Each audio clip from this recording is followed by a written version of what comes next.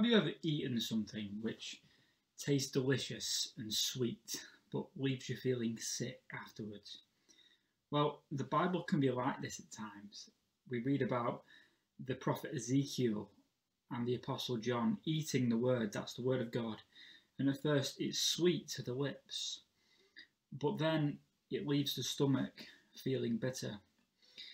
Well, that principle is especially true of the passage that we're looking at this morning. We read about the return of Jesus. That's really sweet. But then we read about the tumultuous series of events that lead up to his return. That's really bitter, isn't it? Jesus tells us about widespread deception and war and famine and earthquakes and pestilence. And these things aren't nice, are they? They can leave a sour taste in our mouth. And to make matters worse, these are only the prelude, the beginning of the end. Matthew, in his gospel, Jesus refers to these things as the beginning of birth pains. Now, that's an analogy that I can relate to because last October, my wife Rebecca gave birth to our first son. And I remember going into hospital on the Friday night, and Rebecca started to get contractions. So the nurse hooked her up to a machine which plotted and mapped out her contractions, and it showed on a piece of paper in a sort of graph-like format that you could see as time went on, the contractions were getting stronger and more frequent. They were increasing in frequency and intensity.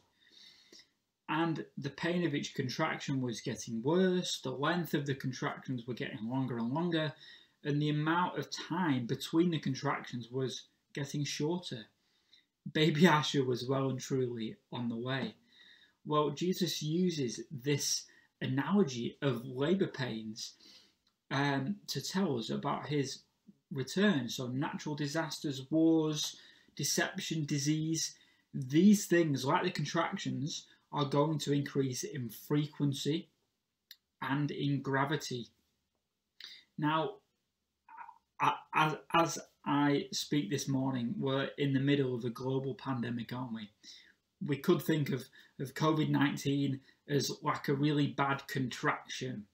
Now, I'm sure, like many of you, I'm hoping and praying that life will return back to some sense of normality in the coming months as the restrictions begin to ease, and I have every confidence that they will do. But the question that we need to ask ourselves is how long? How long is it going to be before the next major contraction? Weeks, months, years?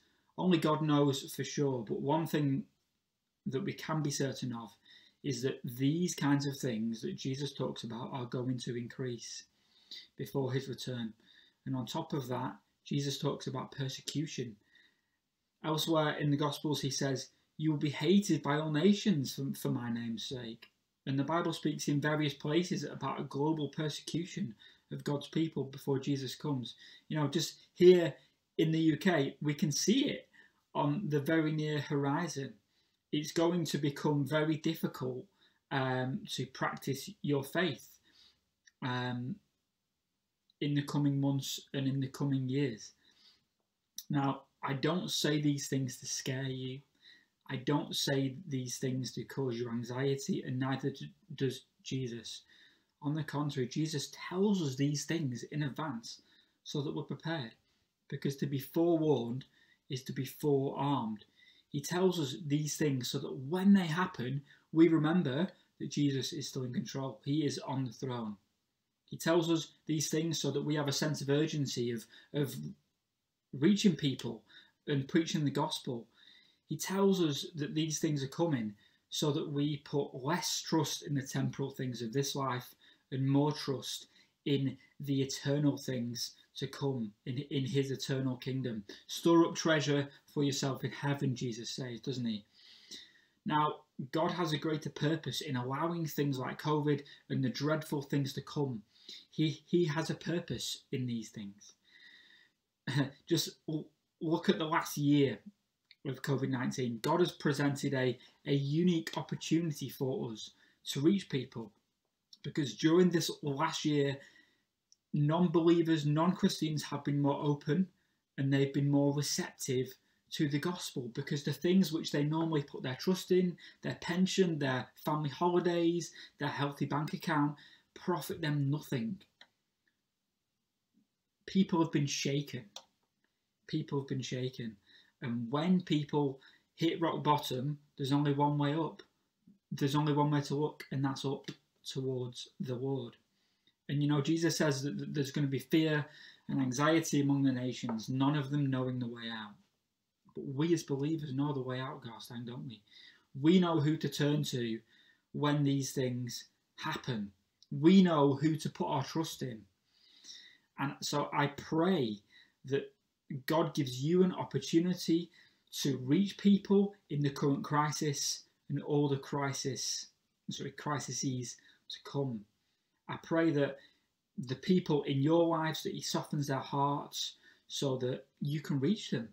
And I just want to finish with these encouraging words, and uplifting words really, of Jesus in verse 28. He says the following. He says, "When you see these things begin to take place, stand up and lift up your head, because your redemption draws near." Jesus is coming, everybody.